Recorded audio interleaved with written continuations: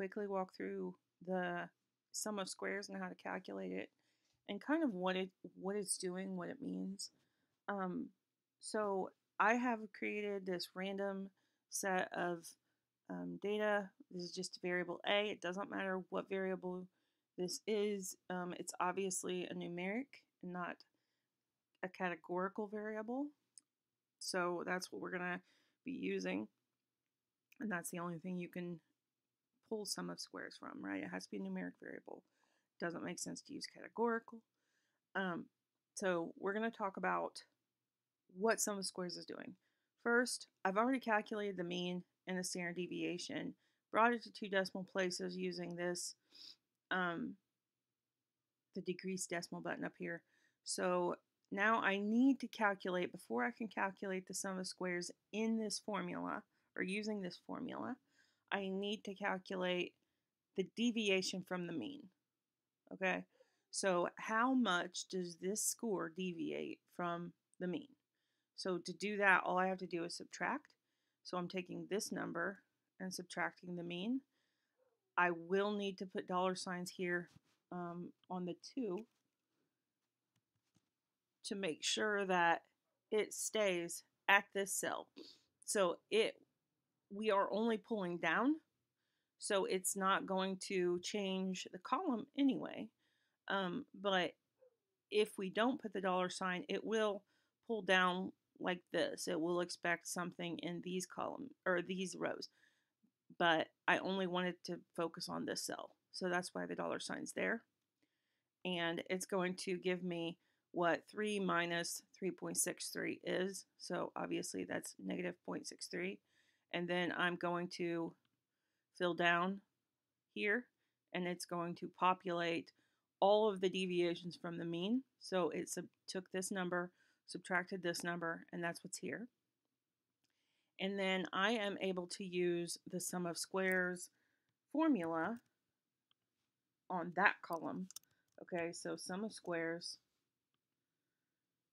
I'm going to put sum of squares on this column, and it's going to give me the correct value. Now, if let's say I wanted to just do the full thing without using the formula, I could do that. If I can get this to move over. Now, here's another way to do it, squared values. And that way I would do this. I want to take that. When you square something, you multiply it by itself.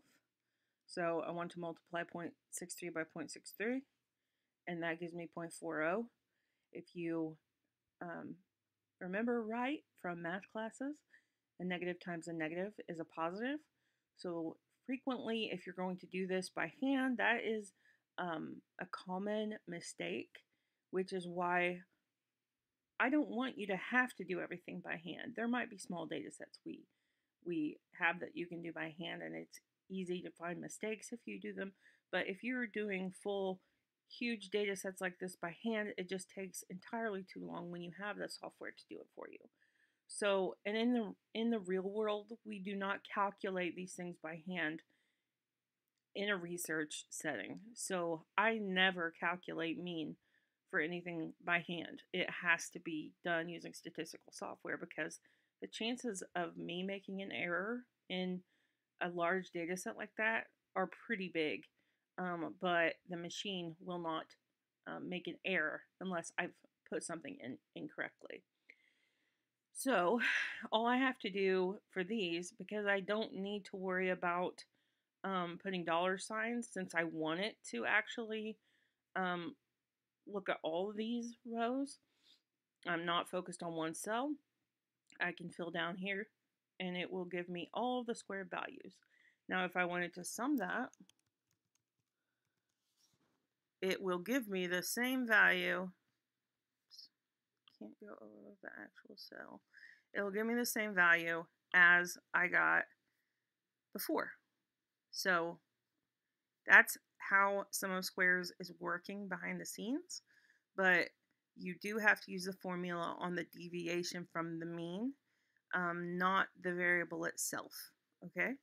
So I hope this helps, and let me know if you need anything else to explain this. I'd be happy to make something up for you to view or read.